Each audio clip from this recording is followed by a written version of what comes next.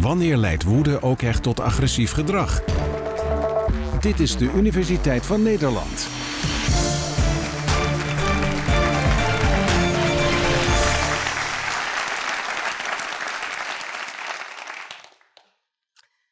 Wie van jullie kijkt wel eens voetbal? Veel mensen. En wie van jullie is wel eens gefrustreerd of boos als zijn of haar favoriete club slecht presteert of verliest? Toch een aantal mensen. Nou, veel mensen herkennen de emotie van woede of van boosheid. En we zien hier op dit filmfragment een man die ook een voetbalfan is. En wat je ziet is dat bij hem de spanning erg oploopt. Hij is boos. En hij gaat duidelijk verder dan alleen maar het gevoel hebben boos te zijn, maar hij gaat ook echt agressief gedrag vertonen. Ik werk als psycholoog, onder meer in de gevangenis. En ik doe onderzoek naar welke mensen boos zijn en agressief en welke mensen niet. Nou, ik wil beginnen met het hebben met jullie over de emotie van woede. Woede is een van de 3 negatieve basisemoties. Die zien we hier afgebeeld. Jullie zien verdriet, angst en boosheid. Wat opvallend is aan de emotie van boosheid, is dat het enige negatieve emotie is die gebaseerd is met een toenadering naar andere personen of objecten, zoals die voetbalfan zijn tv toenadert. Andere negatieve emoties, zoals verdriet en angst, zijn gerelateerd aan het terugtrekken van andere personen of objecten. In die zin is boosheid uniek en heeft het ook een gelijkenis met blijdschap. Dan gaan we ook mensen toenaderen. Nou, hoe vaak zijn we nu boos? Dat is iets wat ik om te beginnen graag aan jullie, het publiek, wil voorleggen. En ik wil dat doen door de vraag te stellen welke van deze 3 negatieve basisemoties jullie het vaakst ervaren. En jullie kunnen maar 1 antwoord geven. Wie zou zeggen dat hij of zij het vaakst verdrietig is? Best wat handen. Wie zou zeggen het vaakst angstig? En wie zou zeggen het vaakst boos?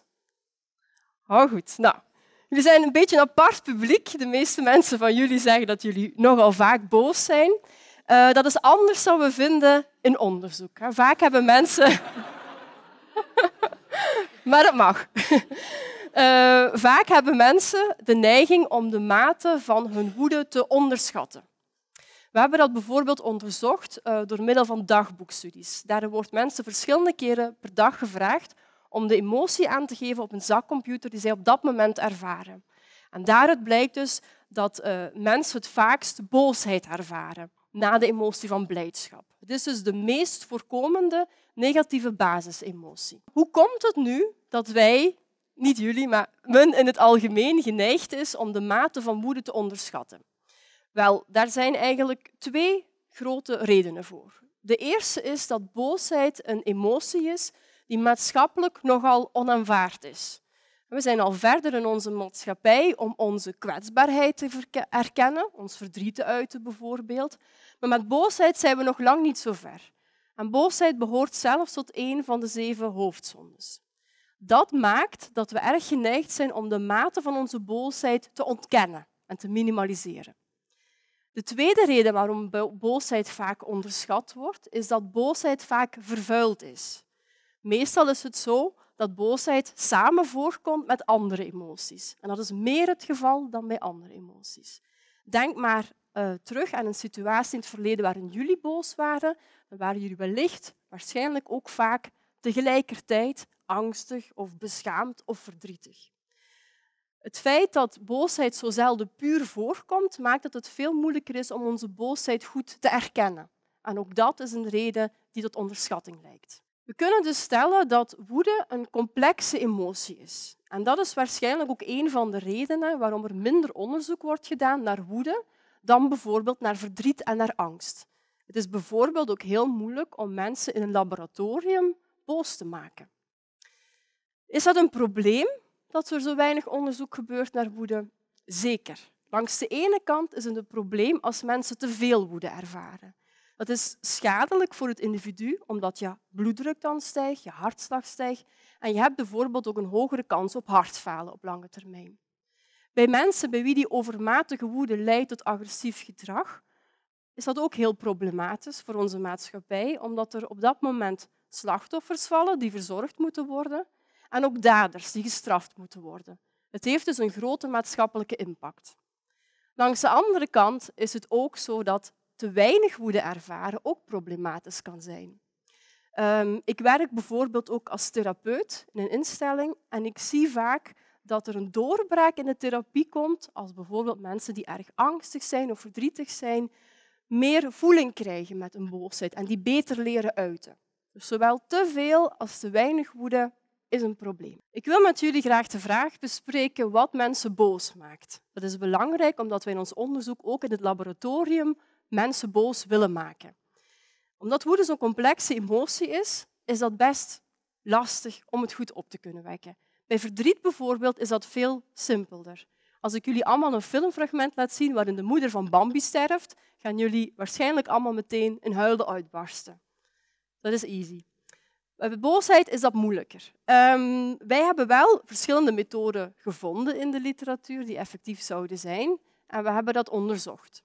Een van de methodes die ik met jullie wil doornemen vandaag is een quiz. En ik wil daarvoor graag een vrijwilliger vragen in het publiek om dat te demonstreren. Wil jij dat misschien doen? Ja, oké. Wat is jouw naam? Charlotte. Charlotte, oké. Houd de microfoon maar goed tegenaan. Goed, Charlotte. Wat we gaan doen is dus een quiz. En er verschijnen zo meteen 3 vragen op het scherm. Ik zal ze ook hardop voorlezen. En je moet gewoon antwoorden, liefst juist. En als je het juiste antwoordt, krijg je de feedback dat het juist is. Als je fout antwoordt, krijg je de feedback dat het fout is. Ja. Doe maar gewoon de ene vraag naar de andere. Oké. Ben je klaar? Ja. Oké. Eerste vraag. Hoeveel is 12 maal 34? Moet ik zo snel mogelijk Zo antwoorden? snel mogelijk. 418. Fout. Oké. Tweede vraag. Hoeveel miljoen inwoners heeft België? 12 miljoen. Nee, fout. Derde vraag. Hoe heette de eerste koning van Nederland? Willem I? Dat is fout, alweer. Goed, blijf maar even staan. Dit soort quiz deden we dus met onze deelnemers. En wat we deden, is dat wij veel vaker de feedback geven dat het fout was, terwijl het antwoord soms ook wel goed was. Dus je kan je voorstellen dat dat niet prettig is. Wat we dan deden, om het nog erger te maken, is dat we negatieve feedback gaven aan de proefpersoon terwijl ze deze taak deden. Als jij dan bijvoorbeeld de proefpersoon was in het lab, zou ik tegen jou kunnen zeggen van nou, ik heb wel spijt dat ik jou heb gekozen als vrijwilliger. Je ziet er best intelligent uit, maar het valt tegen. Of nou, je algemene kennisniveau is duidelijk belabberd. Ja, bedankt. Goed, dankjewel. Ja, graag gedaan. Dat was dus de eerste methode, de quiz. De tweede methode waarvan wij de effectiviteit onderzochten, was een interview. En daarbij vroegen we aan mensen of zij wouden vertellen over een situatie in het verleden waarin ze erg boos waren geweest. Dan vertelde iemand bijvoorbeeld over een ruzie die ze hadden met de buurman. We gingen dan heel specifieke vragen stellen. Zo van, nou, wat zei hij? Wat zei jij toen? Wat gebeurde er? Waar stonden jullie? Wat had je willen doen? Wat dacht je? Het idee daarachter is dat wij die emotie van woede weer gingen opwekken. Het weer herbeleven. Nou, wat bleek nu? Beide methoden, zowel de quiz als het interview, waren effectief. Ze wekten effectief boosheid op. Hoe weten we dat? Langs de ene kant wisten we dat omdat mensen aangaven dat ze veel bozer waren na die quiz en het interview dan voordien. En de andere manier waaruit dat bleek, was dat een lichamelijke responsen verhoogde. Dus een hartslag steeg, een bloeddruk steeg. Dus ze werkten. Nou, dit onderzoek hadden we gedaan bij gezonde mensen. We wouden dit onderzoek herhalen bij mensen die overmatig veel last hebben van boosheid. Nou, waar zouden we die mensen kunnen vinden? Precies, in de gevangenis. Daar gingen we naartoe. We testen daar een specifieke groep van patiënten, namelijk degenen met een antisociale persoonlijkheidsstoornis. En we vergeleken hun reacties met dat van gezonde mensen en dat van andere patiëntcontrolegroepen. Je kan je dus misschien wel voorstellen dat ik blij was met het resultaat uit onze eerste studie, dat het interview net zo effectief was als die quiz, dat ik niet degene was die gevangenen moest gaan jennen. Wat gebeurde er na het interview? Dat zien we hier op de slides. Alle proefpersonen gaven aan dat zij zich veel bozer voelden na het interview, zoals ook in die eerdere studie. Bij de lichamelijke reacties zagen we een heel apart patroon. De meeste proefpersonen vertoonden een stijging in bloeddruk en huidgeleiding. Mensen met de antisociale persoonlijkheidsstoornissen vertoonden geen stijging in lichamelijke reacties. Zij bleven dus lichamelijk koel. We kunnen dus spreken van een soort van koele woede. Oké, we hebben het gehad over de emotie van woede, dat het onderschat wordt, vaak voorkomt en wat mensen boos maakt. Ik wil het nu met jullie hebben over de relatie tussen woede en agressie, het gedrag. Om te beginnen is mijn idee dat heel veel mensen die relatie overschatten. Als wij iemand zien die erg boos is, worden we snel bang, want we denken, God, die gaat me vast aanvallen. In de praktijk blijkt het zo te zijn dat slechts in 10% van de gevallen woede ook echt resulteert in agressie. Daar zijn 2 redenen voor waarom woede niet meteen leidt tot agressie. En deze zijn onderbouwd met onderzoek en die wil ik graag aan jullie voorleggen. De eerste reden is dat blijkt dat niet zozeer de huidige emotie van iemand, maar de verwachte emotie ons gedrag voorspelt. Dus het is niet dat ik nu boos ben dat me agressief maakt, maar ik ga agressief worden als ik denk dat ik me daarna opgelucht ga voelen. Dus in het geval dat we denken dat agressie ons gevoel gaat herstellen. De tweede reden waarom boosheid niet meteen leidt tot agressie, is dat er een soort van poortwachter tussen zit die dat tegenhoudt. En dat is een sterke mate van zelfcontrole. De meeste mensen hebben voldoende zelfcontrole om ervoor te zorgen dat de woede niet resulteert in agressie. Als we het dan hebben over agressie, welke soorten agressie zijn er dan? De meeste van jullie zouden zeggen verbale agressie of fysieke agressie. Maar ik stel in mijn onderzoek dat het belangrijk is om naar de motivatie van agressie te kijken, naar de drive. Wat maakt mensen nu boos? En er zijn 2 soorten agressie te onderscheiden. De eerste is reactieve agressie. En dat wordt ingesteld als mensen een bepaalde bedreiging in hun omgeving detecteren en ze die bedreiging weg willen. Dat gedrag stellen ze heel impulsief in. Bijvoorbeeld hier zien we een kat die impulsief, agressief die jongen krabt, omdat hij dat opeens niet meer wilt of ervaart als een bedreiging. Dus dat is een reactieve vorm van agressie. Diezelfde kat kan op een ander moment in de tijd een heel ander soort agressie vertonen, namelijk proactieve agressie. Dat zien we hier. Die kat zit heel erg rustig, gepland te kijken naar die muis, de prooi die ze gaat aanvallen. En het is meer een gecontroleerde vorm van agressie. En mensen stellen proactieve agressie in omdat zij een bepaald doel willen bereiken. Bijvoorbeeld meer geld hebben, meer macht of meer aanzien. Hoe kunnen we nu voorspellen wie er agressief wordt?